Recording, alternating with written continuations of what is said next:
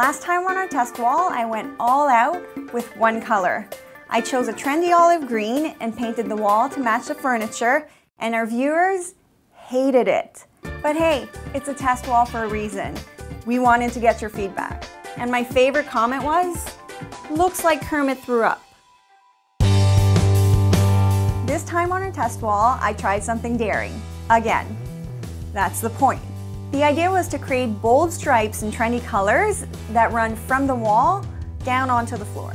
I started with a completely white wall, trim and floor. I then taped off a horizontal line about 5 feet from the floor. Based on a plan I sketched out, I used chalk lines to make stripes of varying widths. Then using painter's tape, I taped out every second stripe. I was ready to paint. I chose 7 shades of Beauty Tone paint.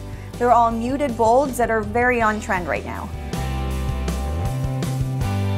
When these stripes were dry, I taped out the others and filled those in.